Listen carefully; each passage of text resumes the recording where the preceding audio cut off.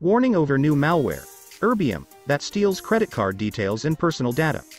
Cybersecurity experts are warning about rapidly spreading dangerous malware that is stealing precious personal information online.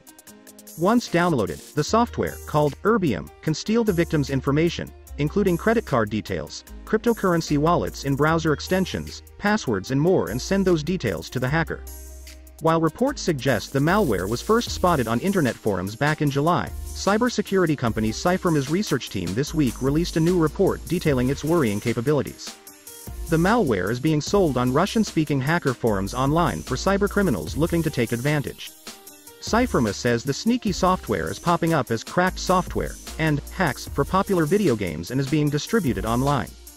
Info stealer malware developers sell these types of malware in underground forums and sell the harvest details in underground forums as well as criminal marketplaces, Cypherma said.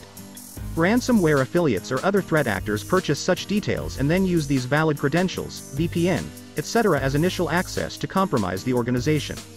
Erbium is what is known as a malware as a service, meaning it is essentially a subscription malware that hackers can use for $100 per month.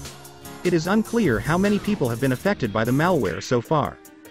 The full capabilities of the malware include enumerating drives, paths, files and folders, identifying all drives attached to a system and initializing the required drivers that allow them to function, loading other libraries, processes, and DLLs in memory gathering system information networking communication capability collecting user credentials, such as passwords, from a range of popular chat and email programs, as well as web browsers obtaining information from various installed applications and cryptocurrency wallet information including login credentials and stored funds collecting data of authentication and password managing software.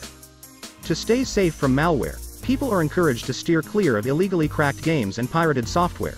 It is also a good idea to run regular antivirus and malware scans of devices and scan downloaded files. Thanks for watching this video. If the content in this video is interesting for you, hit like button and subscribe for the latest tech news, cybersecurity news and updates, free ethical hacking videos and courses.